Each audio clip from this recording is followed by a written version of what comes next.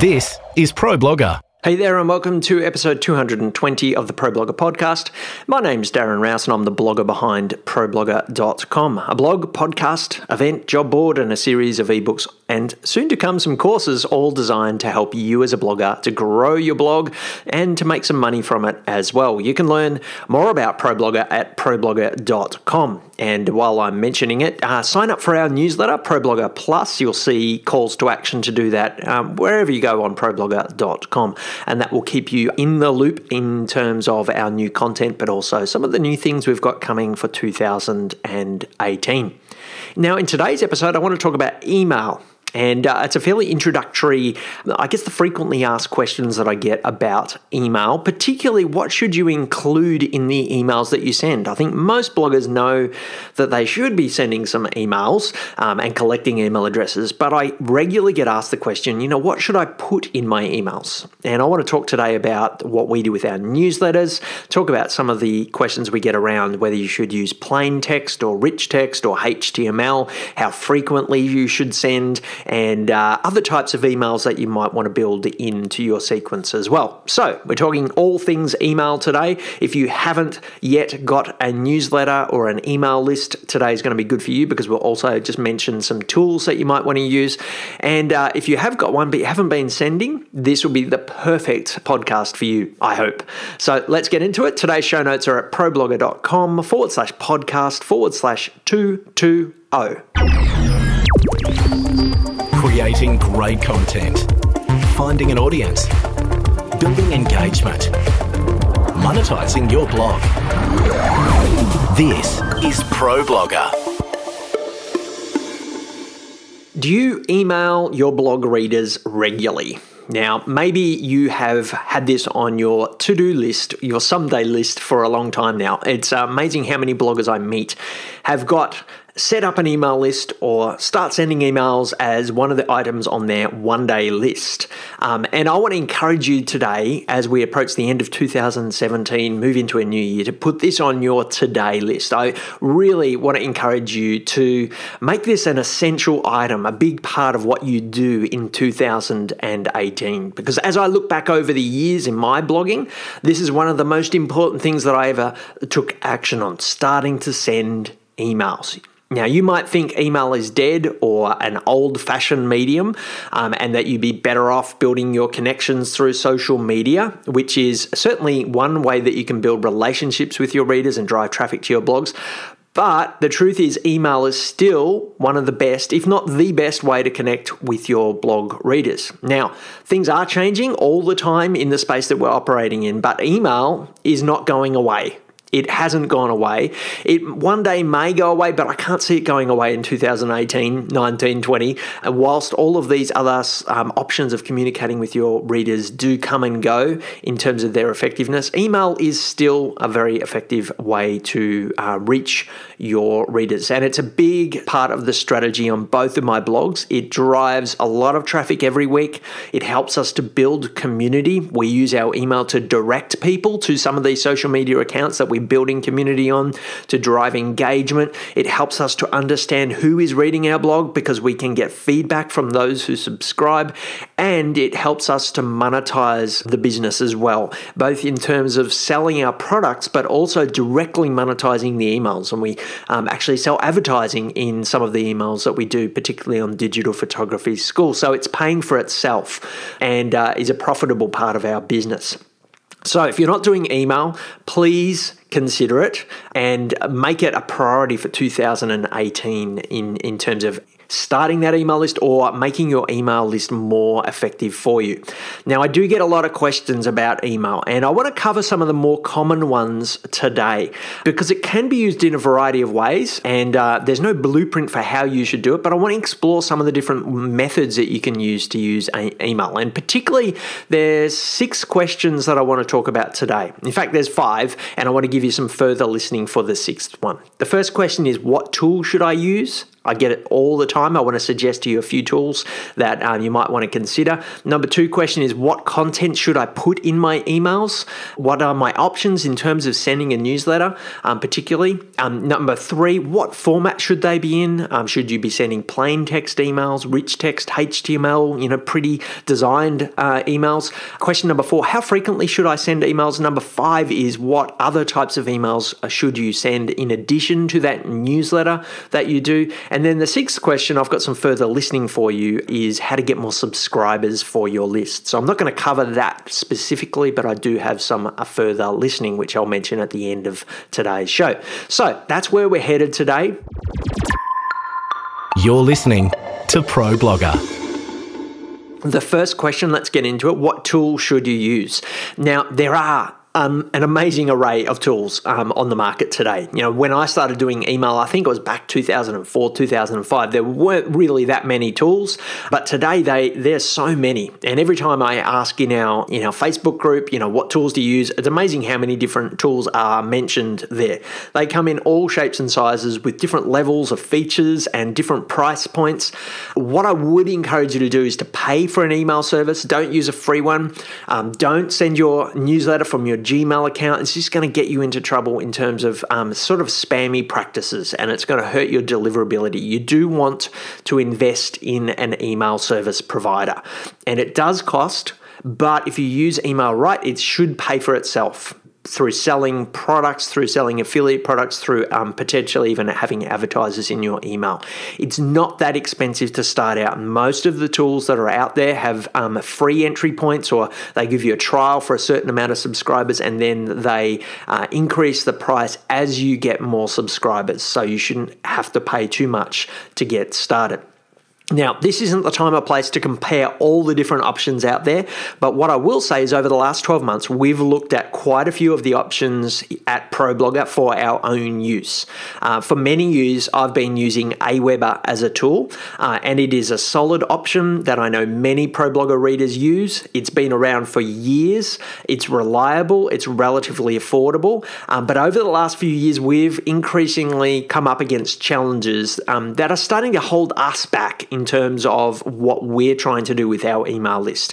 Some of the features aren't quite there in comparison to some of the other tools out there. You can do a lot, but you kind of have to hack it together, and it's a little bit clumsy in terms of the way that it's arranged. But it is a good solid tool if you just want to send a newsletter every week and you don't want to get much more sophisticated than that.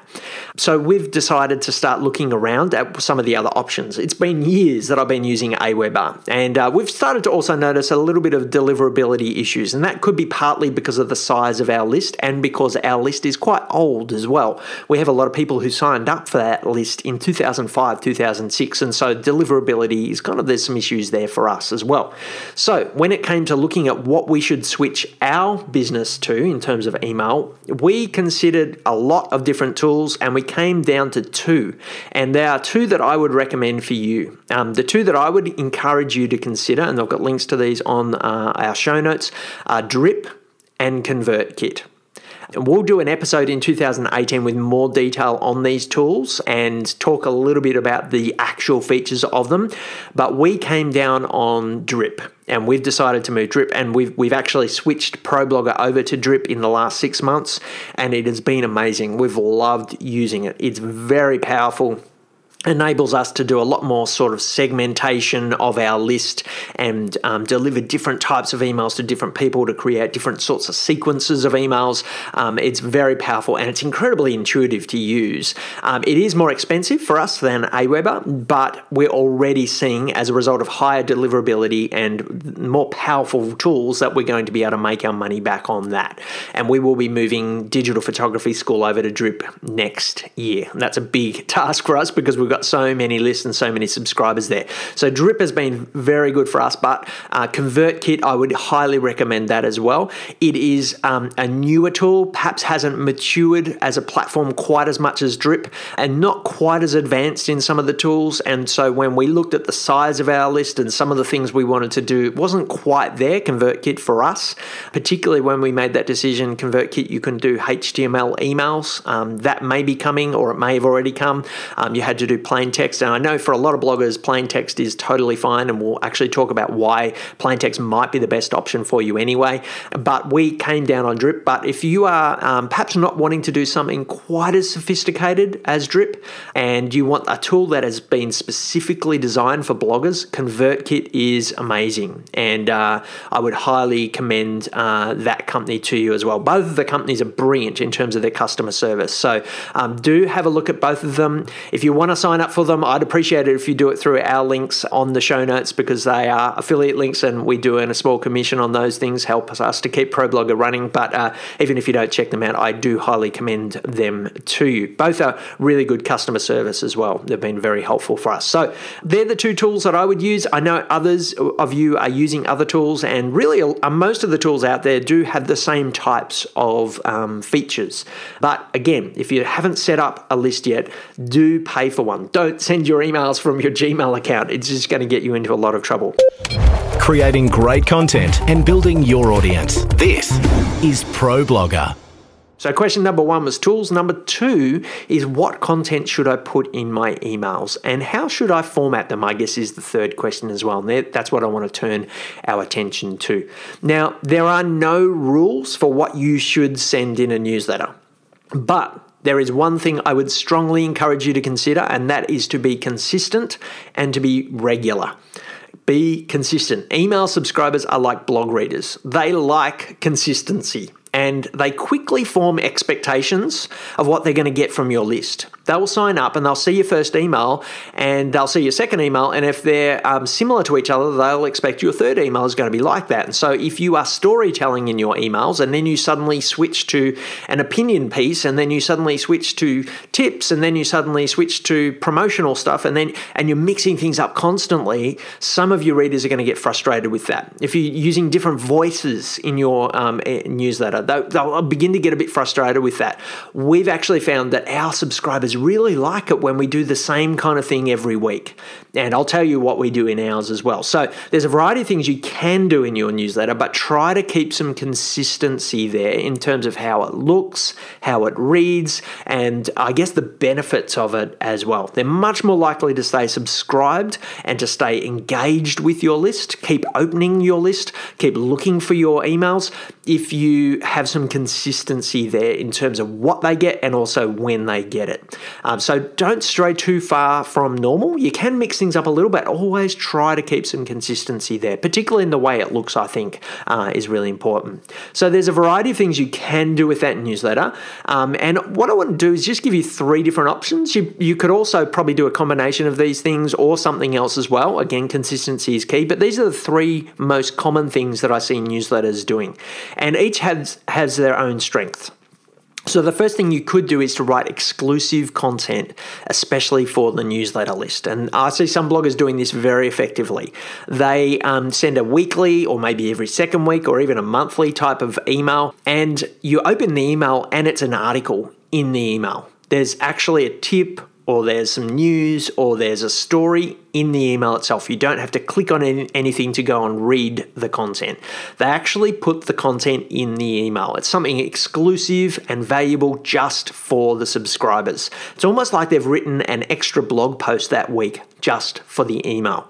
Now, there's lots of bloggers who do this. I've used the example of Nicole Avery, who is one of our subject matter experts on Problogger. She's written a lot of articles for us.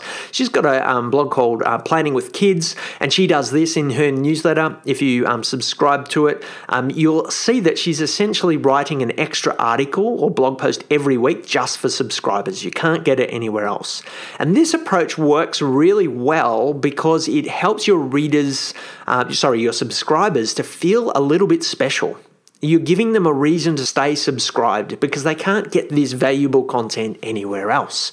Your emails have the value inside them, so they actually begin to look for them and begin to expect them, and they open them. They don't say, oh, this is all just stuff from the blog. This is something I can't get anywhere else. And so they get into the habit of opening those emails, and that's a really powerful thing. The downside of this approach is you have to write something extra every week, and it is going to go to a smaller audience than potentially your blog. You write a blog article, and it's there for all time, and it gets indexed by Google and it gets shared by social media for all time, and so it can get a lot more eyeballs on it. So it feels like you're doing a lot of work for less effort, but the work that it's doing with your subscribers can be very powerful because it can build a deep connection with them. It can make them very thankful for it, and it gets them in the habit of looking for your emails because they know they can't get it anywhere else. So that's option number one, is you create something exclusive for your newsletter list. Type 2 of what you could send in terms of a newsletter is where you send out your blog posts by email. And this is where you essentially, every time you publish a blog post, you send an email sending people to that blog post, or you actually email the blog post itself. So there's a couple of different options within this one. And this is something that's possibly a little bit easier to do because you're not writing extra content for your newsletter. You're just promoting that content, or you're repurposing that content for your newsletter as well. So if you're shorter on time, this is a good way to go. An example of this is John Morrow. John has a blog called Smart Blogger, and he argues really strongly for this type of newsletter.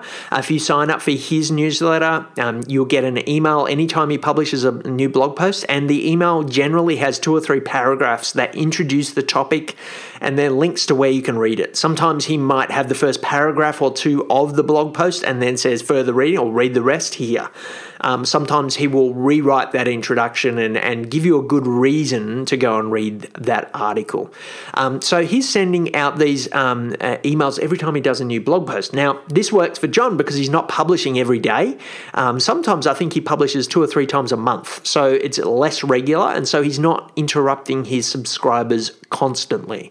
And it's probably not recommended if you publish every day or several times a day. I think on Digital Photography at School, our readers would get highly annoyed if we emailed them every time we did a blog post because we publish 14 a week. So this approach is good for those of you who are short on time, and it's all about delivering traffic to your blog. The emails themselves don't deliver a lot of value in the email. And so it's not as good in terms of getting people used to the idea of opening the emails, because there's that little voice in the back of their head saying, oh, well, I could read this on the blog, I don't need to read this email. And you're giving them perhaps a little less reason to do it. But if the content is valuable on your blog and you're only doing 1 a month or 1 a week, it's possibly something that will work for you. And another approach that I have seen on this is where the bloggers actually put the whole blog post in the email. So they might publish the blog post on their blog, but then they'll also send that whole blog post in an article format in the email itself. And so this is where you do build some value in the emails themselves. Now, this means your subscriber doesn't visit your blog as often, but for some of us, that doesn't matter. You know, if you're monetizing your blog with advertisers, you do want to get them over to your blog. And so that teasing them with that first paragraph or 2 and then saying, read the rest here, that's definitely a good way to go. But if you are just about trying to build credibility, authority, you're trying to make your readers connected to you, then it probably doesn't matter where they read your content. And so this is an option that if that is your goal, if you want to monetize your blog less directly by selling a product to them, then you just want to deliver that email, that content in the email itself. So there's a couple options there. The last type of email that you might want to send is what I do, and that is where you do a digest type email. And so you might send a weekly or a monthly digest of what you've published in that last period on your blog. You might want to send links to all of the new content you've published, or just the highlights of what you published in that period of time. Generally, people are doing this weekly or monthly, but you could do it any sort of period as well. You could do it every second week. So if you're publishing several posts a week like we do, you don't want to be emailing your readers every time a new post goes up, or else people will unsubscribe. But this is really where you digest it all. So Digital Photography School is a good example of this. Every Thursday, I sit down and I look at the 14 posts that we published over the last week, and I arrange them into categories, and then I plug them into a template that we have had designed for us. It's a HTML template, and it's basically a digest of the week. And so basically, if you open that email, and I can put a screenshot in today's show notes, you'll see sometimes we put a little introduction of something that's happened during the week or highlighting a promotion that we've got on. And then the email is essentially a list of our new posts. So there'll be 14 new posts there. We also have some messaging from advertisers there. If we're promoting something of our own, we have a promotion going, we will highlight that as well. But it's generally a digest of all the stuff that's going on in the blog. Occasionally, we'll also link to our Facebook page or our Facebook group and promote the community that's going on as well. Problogger Plus newsletter is similar, although simpler. We only publish 3 posts a week, usually on Problogger, 1 blog post, 1 podcast, and 1 Facebook Live or video on Facebook. And so a Problogger Plus newsletter is only got the 3 links. Occasionally, I'll also highlight a post in our archives that I think is relevant still today. And I usually would include an introduction in the Problogger one because I'm trying to build a connection with readers as well. I want to give people an insight into what's going on at Problogger headquarters or something that has been going on the blog over the last week. And so these digest type emails are good for those of you who do have a lot of content. And they're also really good if you are trying to drive traffic to your site. You want to get people across to your site. You're highlighting all the blog posts, but you're not annoying your readers if you're publishing a lot of content. Use an introduction. I would encourage you to do that as well because that's where you can build the more personal connection with your readers as well. How to build and monetize your blog. This is Problogger. So, 3 different types of newsletters that you can do. The third question I want to briefly cover is what format should they be in? I get this question all the time. Should you be sending your emails in plain text, rich text, which I'll explain in a moment, or HTML?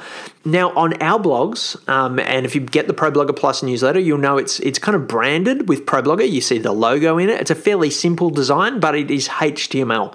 There's a picture of me in it. There's color. There's the Problogger colors. There's the Problogger logo, and this hopefully makes it a little bit more visually appealing, but it also reinforces the brand and it personalizes it as well because it's got my face in it. Now, we do the same thing with Digital Photography School as well. We have the DPS colors. We've arranged it into categories. Particularly on DPS, it's useful to go HTML because we've got a lot of content in there. There's 14 links. There's messages from the newsletter, from our advertisers as well. And so we want to, draw the eye to different parts of it as well. And so HTML is really good if you've got a lot going on in your emails as well. Now, that costs us. We actually had to pay to get those designs done. Our developers did it, so we paid them to do that. It does take a little bit of time to get our emails together each week. It's not just a matter of sitting down and writing a few paragraphs. I actually have to sit there and plug it into the template to test all the design to make sure it's all working. And so it's a little bit more involved in terms of putting it together, but I do think it reinforces our brand. Plain text is another option, and I see a lot of bloggers doing it. In fact, and I think there's some really good reasons for just doing plain text emails as well. Firstly, it's cheaper. You don't have to get anyone to design it. It's quicker and easier to put together. It generally takes me 45 minutes or so to put our newsletters together each week, a little less for Problogger. But a plain text email would be a lot quicker than that, at least half that sort of time, not including whatever you're writing. Sometimes the writing itself could take more. So the plain text email would be a lot quicker.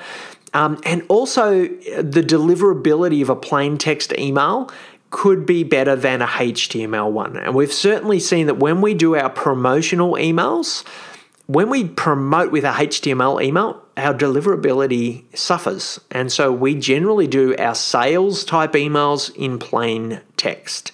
And so you might want to test that, plain text versus HTML. And every time we've done a split test on that in terms of our sales emails, we see plain text winning. The other option is what's called rich text, and this is where you use some formatting. So you might use bold or italics, or you make any links, you link a word rather than putting the full link. This makes your emails look a little bit neater. means you can draw the eye. You can sort of use bold to create sort of headings, and can be more useful if you've got slightly longer emails as well to draw the eye down the page. So they're your three main options. I would encourage you, if you're just starting out and you're feeling challenged by it all, and you're sort of teetering on the edge of should I get into email or not, start with plain text. It's so much simpler to do. At least you'll be sending something every week. You want to get into the rhythm of sending that. You can always progress to HTML later, but start simple. You're listening to Problogger. Fourth question, really brief answer to this one, is how frequent should I be sending the emails? Again, there's no right answer here except to say regularity is so important. Your readers will get used to the rhythm that you choose, so stick to it. Personally, I really like weekly emails because it becomes a part of people's week. It also leaves enough space between the emails that you can also send them extra emails, and I'll talk about some of those in a moment. And also, it's not so far apart that it gets they forget who you are. And that's the danger of going monthly, is that if you go monthly, someone will sign up for your newsletter today. They may not hear from you for 29 days if they sign up on the first of the month and you send your emails on the last of the month. And so that distance between emails, there's a danger there that they don't feel connected to you, that they forget they even subscribe to you. So I like weekly because it is a little bit more regular than that. It keeps you in front of people at the top of their mind. But ultimately, the frequency you choose really needs to depend upon, one, how much time do you have? If you don't have much time, less frequent is okay. The format that you're trying to send emails in, if you're doing HTML, could take a little longer, so maybe less frequent. If you're doing plain text, it's a little bit easier to do, so maybe more frequent. What are you putting in your emails? Are they long? Are you writing exclusive content for them? Then less frequent might be okay, because one, it's going to take you longer to create those emails, but two, it's going to take longer to read. So you don't want to be sending really long articles every day to your readers, because again, they can't consume that much content. So less frequent might be okay if the content is really deep content. And I guess ultimately, what are your readers' expectations and what's their ability to consume the content as well? So there's some of the questions I would be asking. Again, I think weekly is probably a good starting point. You can always decrease or increase it slowly over time, but don't chop and change too much. Okay, fifth question, and it's really the last question, is what other types of emails should you consider sending as well? Now, we send out our weekly newsletters, but in between the weekly newsletters, some weeks there's another email. Sometimes there's even two, and there's different types of emails that we add into the sequence of emails that we send.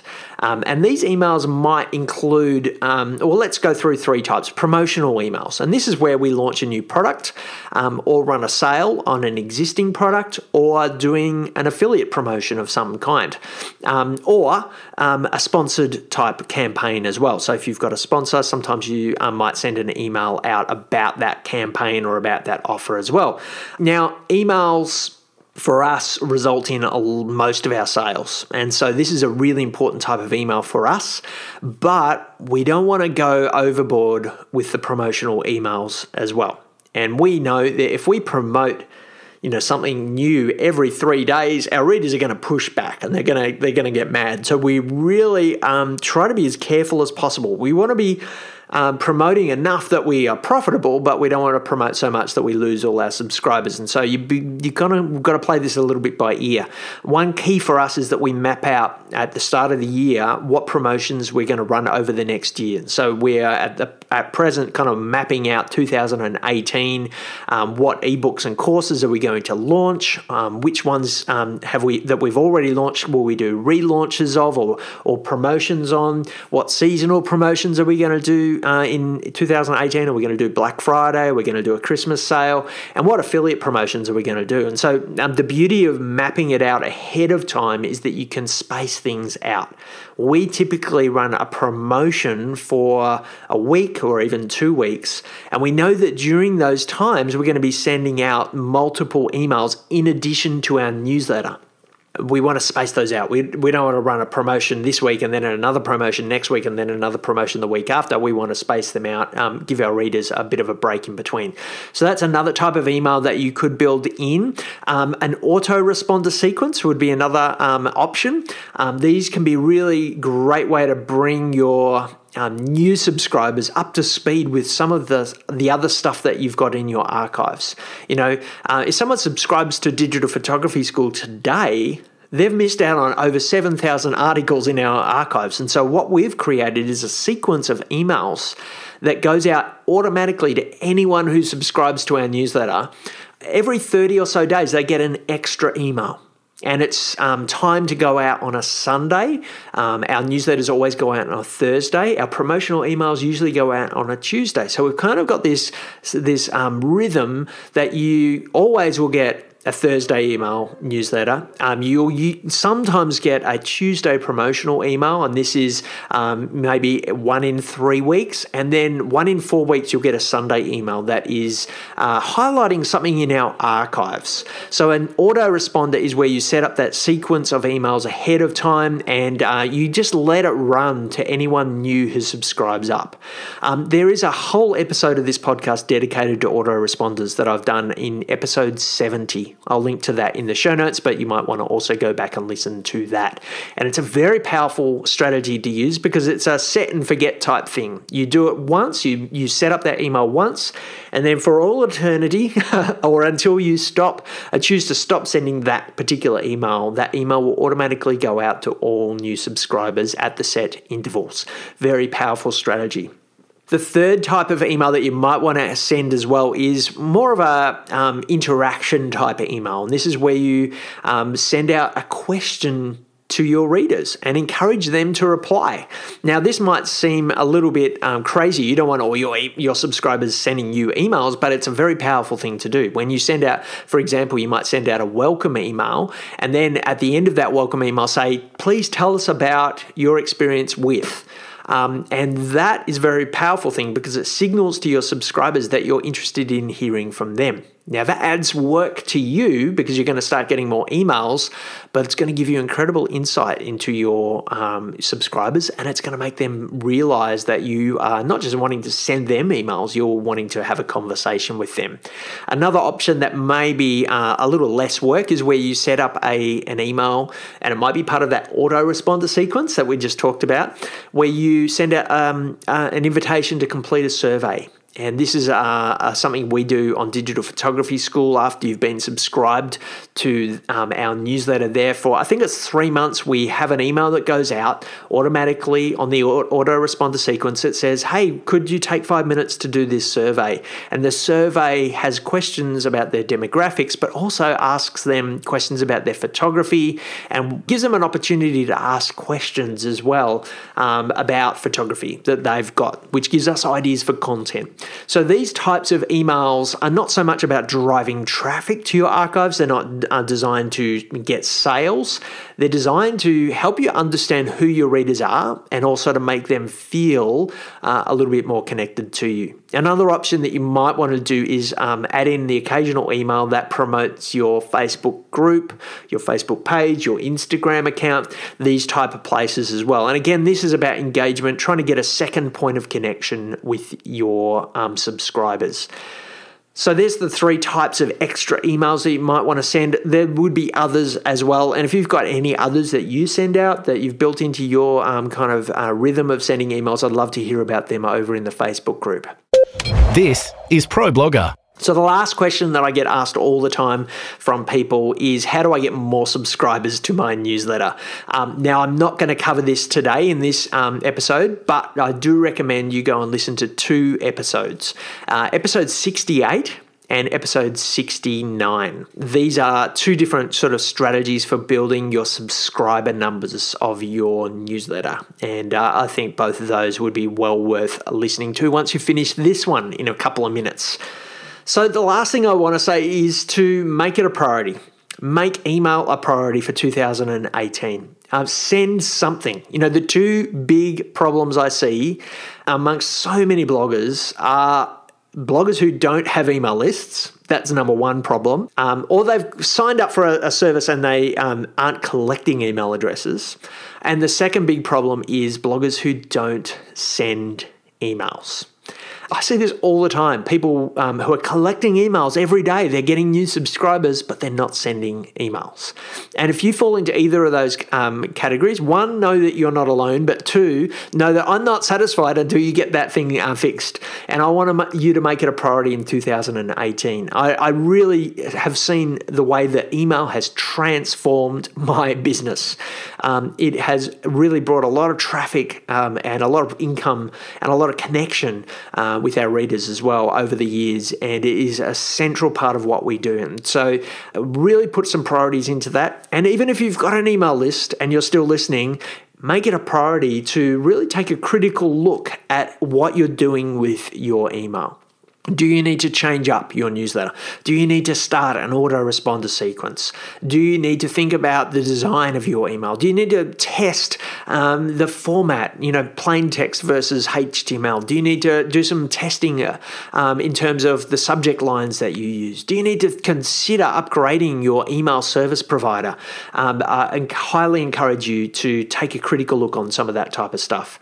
The last thing I'll say is if you haven't started, start simple. Even if you just send a monthly plain text email, once a month, a plain text email with 3 paragraphs that simply links to a recent post that did well for you, that is better than nothing. Don't let the tools, don't let the formatting, don't let the length, don't let the content itself hold you back. Send something and make it valuable. It doesn't need to be long. It doesn't need to be profound, but just make it deliver a little bit of value to your subscribers, and they will keep looking for your emails, and it will begin to build some momentum for you. Can't wait to see what happens as a result of this. Remember to start simple and then let it evolve from there. You can always get more complicated with your emails, but you really need to make a start on it. Today's show notes, where there are links to Drip and ConvertKit, and there's a bit of a summary through a transcript of all the things that I've said, and some further reading for you as well, further listening. You can find that all over at problogger.com/podcast/220. And it's kind of the end of the year, and I do want to add my season's greetings to those of you who are celebrating at the moment and those of you who are seeing in the new year.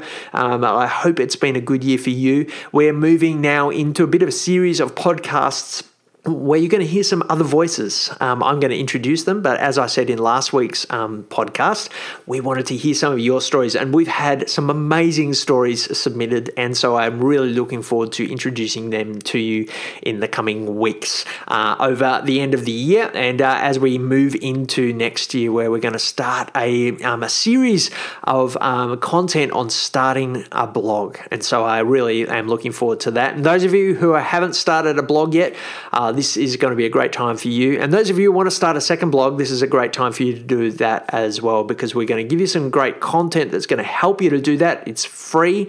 And we're also going to help to celebrate some of those new blogs that are started. So make January a time of starting a new blog. Look forward to introducing that whole concept to you more next week on the Problogger podcast. You've been listening to Problogger. If you'd like to comment on any of today's topics or subscribe to the series, find us at problogger.com/podcast. Tweet us at Problogger. Find us at facebook.com/Problogger or search Problogger on iTunes. If you are looking for something else to listen to, I do recommend you go back and listen to episodes 68, 69, and 70. 68, 69 are about how to get more subscribers for that email list that we've just been talking about. And episode 70 was all about autoresponders. You should be able to find them all over in iTunes, where I hope you're all subscribed and have left some nice reviews for us. And or over on the show notes areas at problogger.com/podcast. And then you just put the number 68 or 69 or 70. Thanks for listening. Chat with you next week. Before I go, I want to give a big shout out and say thank you to Craig Hewitt and the team at Podcast Motor, who've been editing all of our podcasts for some time now. Podcast Motor have a great range of services for podcasters at all levels. They can help you to set up your podcast, but also offer a couple of excellent services to help you to edit your shows and get them up with great show notes. Check them out at podcastmotor.com.